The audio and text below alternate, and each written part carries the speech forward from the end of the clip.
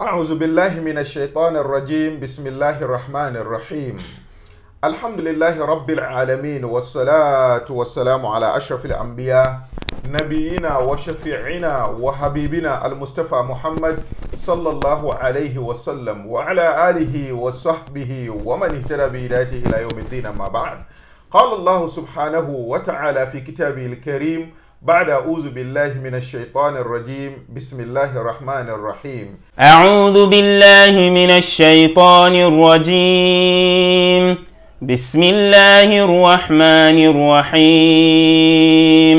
يا أيها الناس اتقوا ربكم الذي خلقكم من نفس واحدة وخلق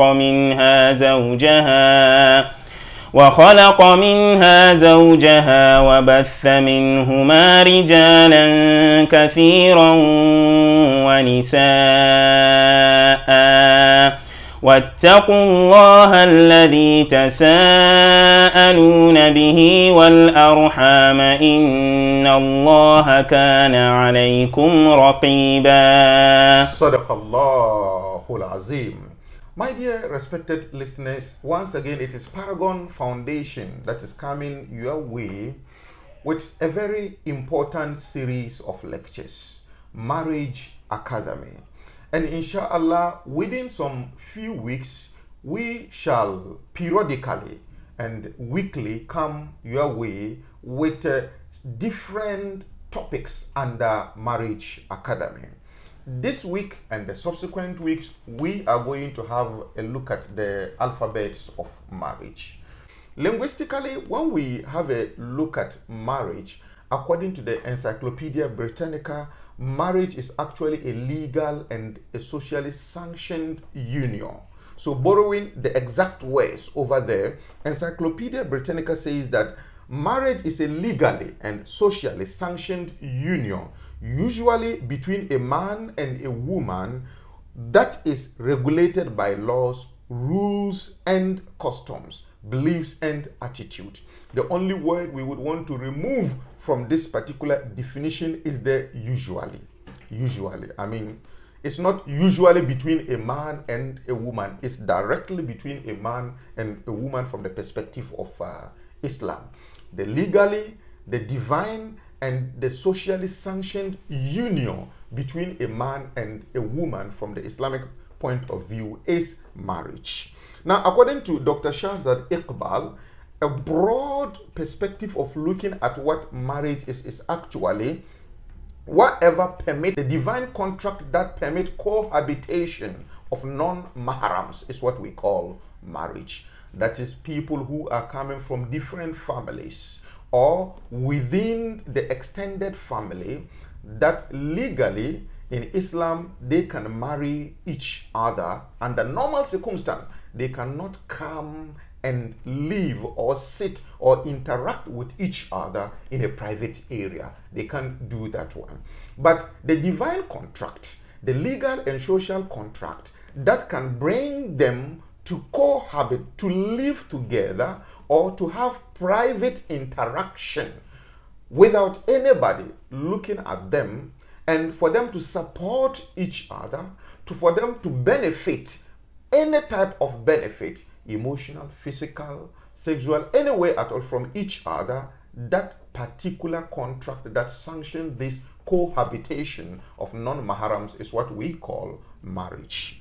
But then from the Sharia point of view, according to Professor Wahbi Zuhaili, he says that marriage is actually a contract, a divine contract that permits non-mahram male and female to touch each other and permits them to kiss each other and permits them to also have sex with each other, and then also permit them to generally support each other, help each other, benefit from each other within some specified rules and regulation in the Quran and Sunnah. This is what we will call marriage technically in Islam.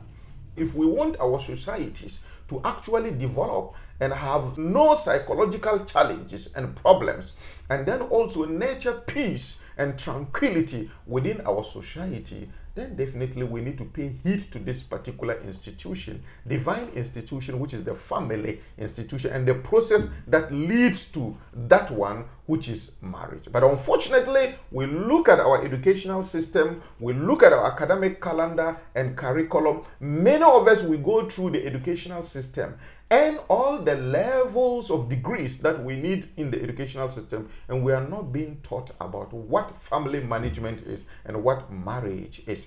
Those who learn about it in psychology and also in sociology, it's just to let them earn their certificate, but not to equip them with the requisite skills and then also the requisite attribute or attitude and habit and characters that they need in order to build this particular very important unit of our society. So therefore, Paragon taught it that definitely we need to take it upon ourselves, just like the way in other societies, in other communities. It is individual institutions, but not the government or not the national educational system that takes care of this one. So Paragon Foundation, we want to take care of this one, take it and give series of lectures concerning this one.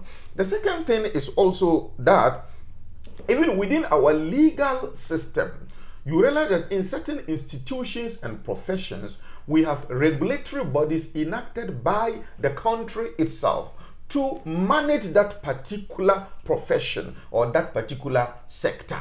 In the legal sector, we have their own regulatory bodies. And then you come to the medical distance, we have their own regulatory bodies. And then you come to, pharmaceutical. So many of the sectors, we have regulatory bodies that is actually taking care of them.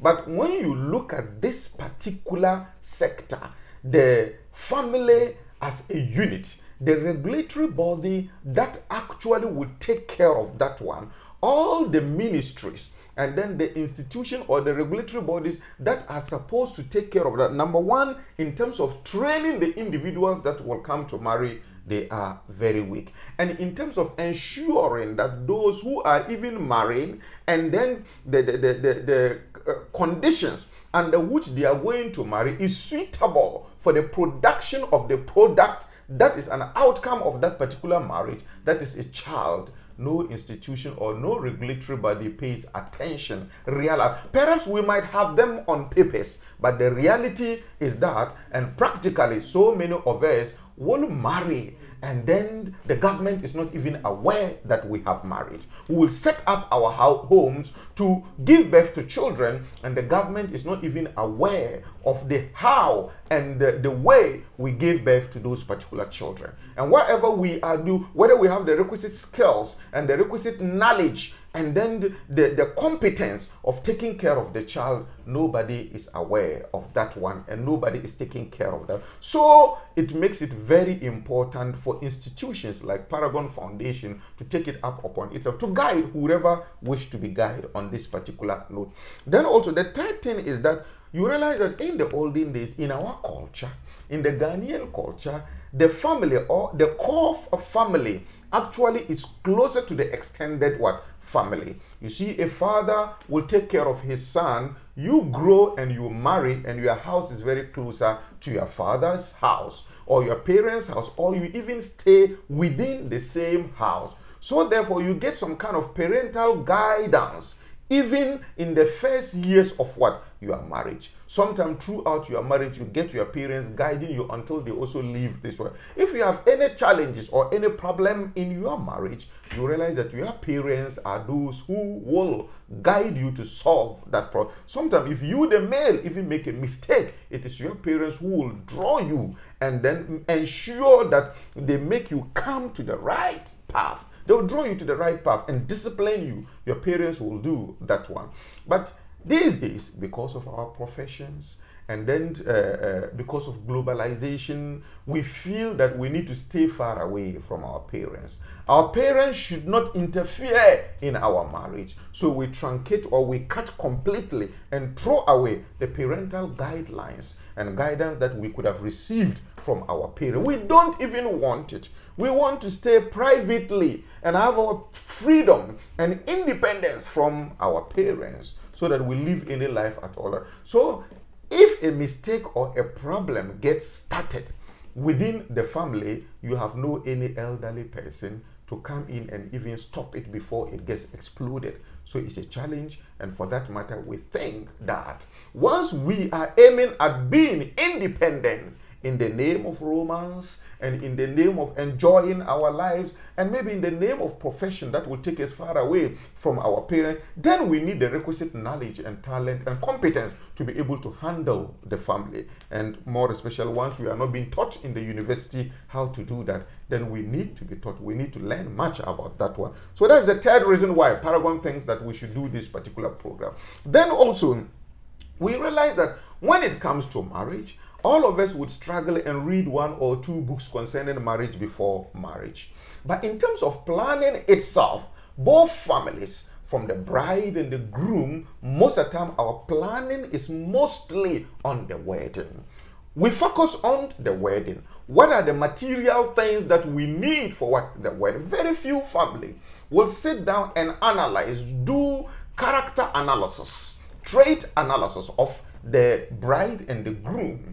See what the bride has and the groom is not having, and see what the groom has and the bride is not having, and then see some of the habits or some of the characters that can conflict with each other, and get the two sides well educated and well prepared as to how to manage some of these characters, as to how to adopt or how to adapt to some of those characters. But unfortunately, we don't plan. We only plan and focus for what? The wedding. All the materials that we need for the wedding is what we are focusing on, at the expense of planning and preparing the bride and the groom, the female and the male, husband and wife, preparing them, giving them the requisite knowledge and skills that they lack and competence that they lack, and then enlightening them, raising their awareness about some of the weaknesses of both sides, and then also teaching them or guiding them as to how to cope up with certain things. You realize that we are weak. Our planning is always focused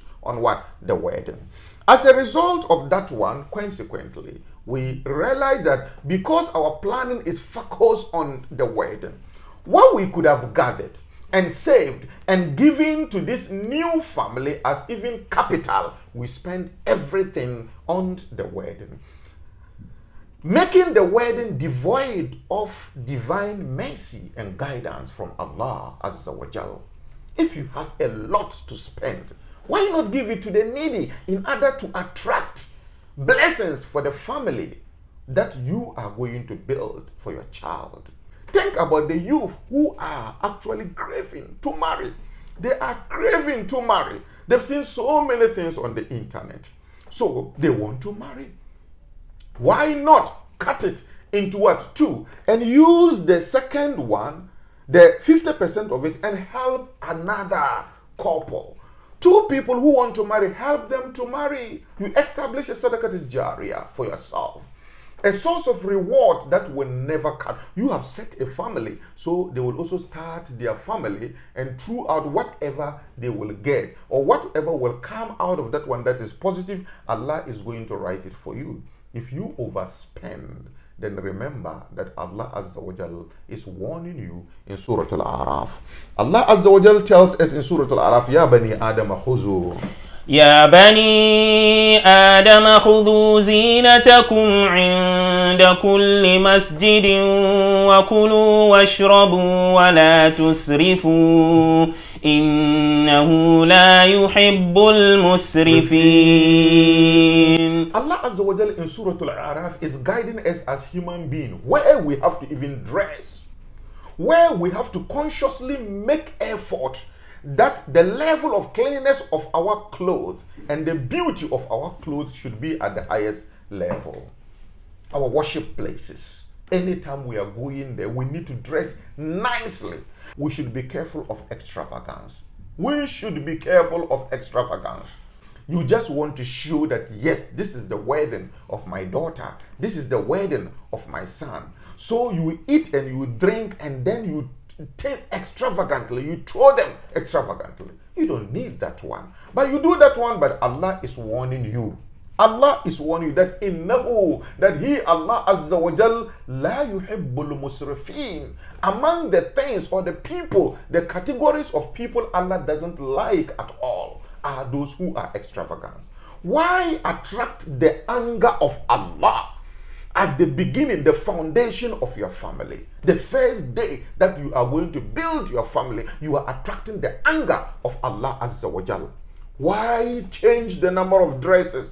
Come and sit down, the bride and groom, you change, you get up, go, come back. And first of all, the display of the beauty of your wife or the display of the beauty of the woman, completely haram in Islam. You are displaying her beauty for who to see. That beauty is for the husband alone. That beauty of your wife is for the husband alone. She comes out, she is not even covered. The face is not covered to reserve that beauty for the... Let's assume that your good intention is that she should come and listen to preaching. She should come and listen to advice. So you've brought her, that her beauty, you haven't covered her face. Where's to that one too? Where's to that one? You are not covering the face. You are opening the face, then you make makeup again. Artificial beauty, you add. Where are we going as Muslims? Where are we going?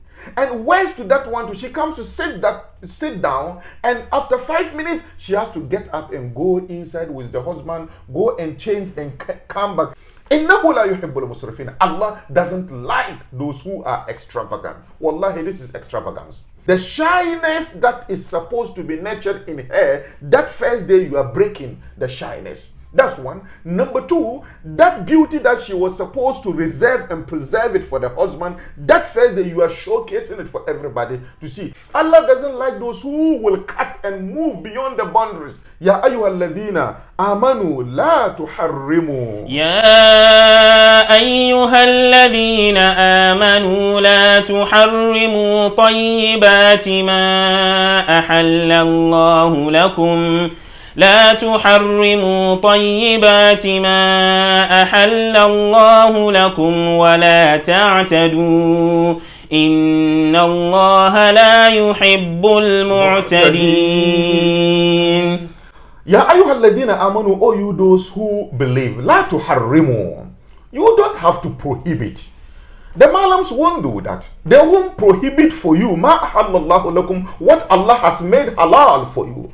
Allah has made halal for you to enjoy yourself as a family and invite other people to come and feast with you. The modality of that one too is being prescribed by Rasul sallallahu alaihi wasallam. Female, all females one group. Male, all male one group. Nobody sees what the other. Sometimes those who are even so good will organize it separately, but will still take pictures and videos to show on social media. What is the essence of doing it separately? What is the essence of eating and drinking and enjoying yourself separately and then also putting it on social media for what? Where's to that one to what is prohibited? The dancing. You dance together, you take it and you put it on social media again. So Allah says that our ulamas, our scholars should not prohibit you. But when you are also embarking on that one, Allah says that wala ta'tadu, don't go, don't cross boundaries. Don't cross in the name of the fact that Rasul sallallahu alaihi wasallam says that give walima. I mean, provide food and invite people to eat and witness to the fact that you have what? Married. In the name of that one, we cross boundaries. By bringing the wife there to showcase to everybody how beautiful she is. Then also bringing music, letting them dance. If you are very shy and you have that sense of shyness in you, you can't dance. It is without shyness that we get up and dance. So that particular sense of shyness is broken away. May Allah Azza wa Jal forgive us our sins. Then Allah warns us that in Allah, definitely Allah Azza wa Jal la yuhibbul mu'tadin. Allah Azza wa Jal doesn't like the transgressors. Those who will cross boundary. I have given you the permission to do this. Then you cross that one and do other things in addition. These two states that push us into the anger, that attracts the anger of Allah Azza wa Jal, is clearly being seen in our weddings. It's clearly being seen. My dear newly wedded couples or yet to get your wedding done, please be careful about this one. Don't attract the anger of Allah Azza wa Jal in the first days of your union. Your union needs the mercy of Allah Azza wa Jal. It needs the guidance of Allah Azza wa Jal. Why do something that will attract the anger of Allah Azza wa Jal in those first days? Dancing, singing, and then showing the beauty of your wife, doing so many unnecessary things, extravagant spending, marriage that you could have used, let's say 10,000 to organize, you use 100,000 Ghana cedi to organize. Show that your generosity by, first of all, marrying for your child this week with 10,000 and organizing another marriage next week. Use the remaining 90,000 to organize another 9 or 10 marriages next week to show appreciation to Allah Azza wa Jal, and see what will happen in the life of your children. See what will happen in the life of your grandchildren that will be produced by your child that you marry. We shouldn't spend the money like that. The money being given to us is an amana. Definitely, ثُمَّ لَتُسْأَلُنَّ يَوْمَئِذٍ عَنِ النَّعِيمِ. In our next episode, inshallah, we shall have a look at some of the reasons from the perspective of the Sunnah and the Quran why we should marry. The significance this time not from the social point of view but from the religious or from the Sunnah point of view. In our next episode, that is what we will have a look at. Till then, we say wassalamu alaikum wa rahmatullahi ta'ala wa barakatuh.